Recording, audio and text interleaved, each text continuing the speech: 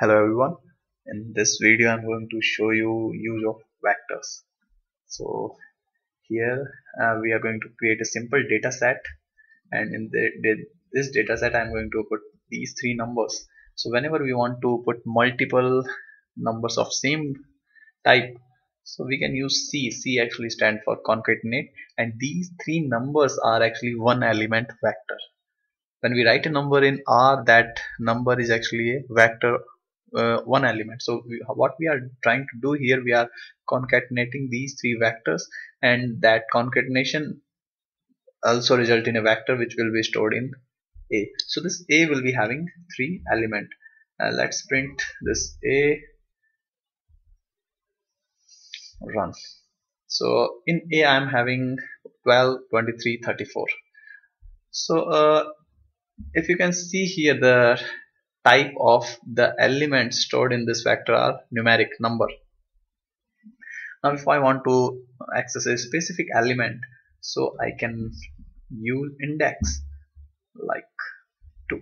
So in R, for vectors, indexing start from 1, not from 0. So this 12 is stored on one index, this one 2, and this one on 3. So if we try to print value stored at second index, so that is 23.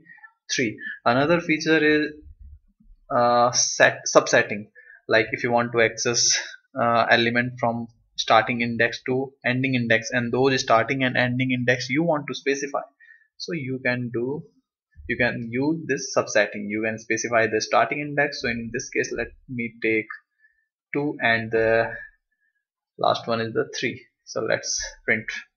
So it will take element from this index till this one.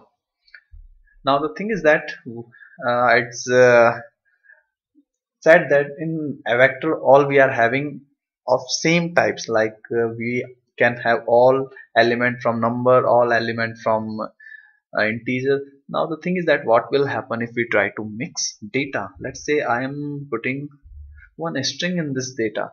So what will happen now? So the thing is that in vector you can have all data of the same type. So in this case these number will be converted into string. So let's see, let's run this program. So if you can see, this is the type in R for string char. So every element is converted into string.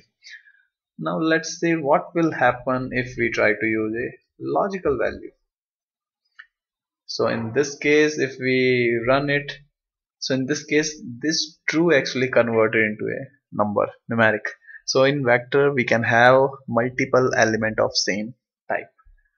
In the next tutorial I'm going to show you how to use list. Thank you very much for watching.